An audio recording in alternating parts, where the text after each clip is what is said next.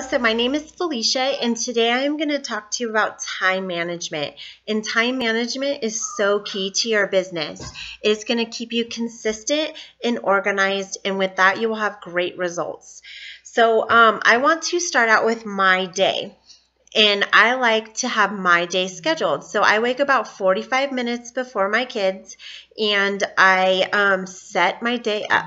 I will have a list of my goals, and within that list, I will also have what I need to do to accomplish those goals for that day.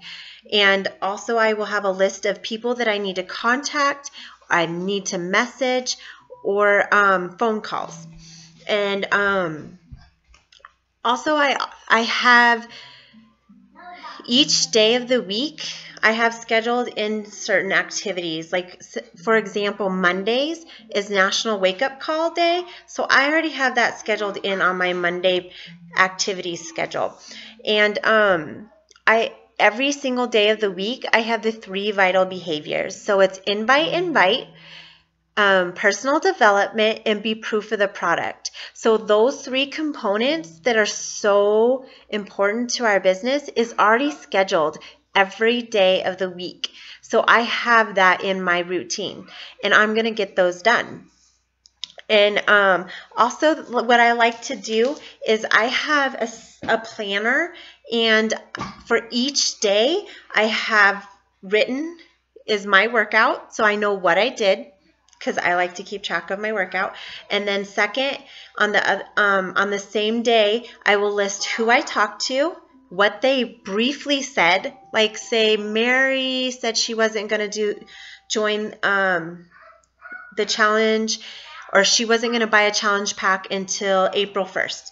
And so I know that I need to contact her April 1st.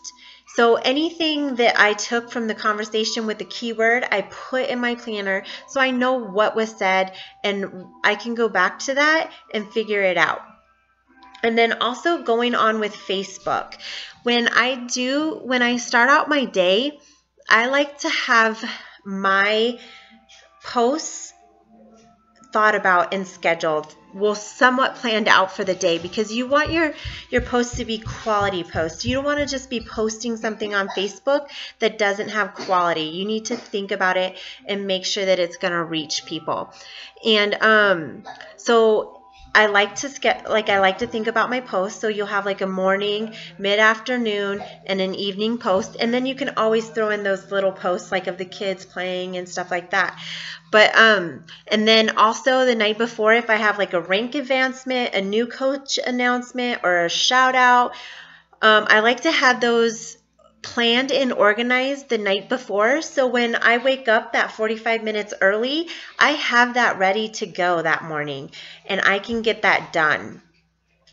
And talking about Facebook, you need to be really careful with Facebook and managing your time, because it's so easy to get lost in Facebook and stay on someone's page or the news feed looking at pictures, and that is very key to our business. We need to develop these relationships with people, but you need to make sure you're not spending too much time on that. So maybe like 10 minutes on that, and you can set a timer on your phone so that you don't go over that. And then you need to go into your team page and see what activity is going on there, so that you're keeping active with your team as well.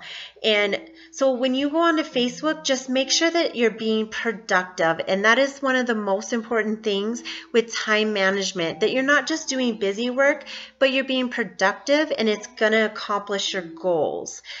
And that is basically all I have to say about time management, and I hope this video was helpful. Thank you.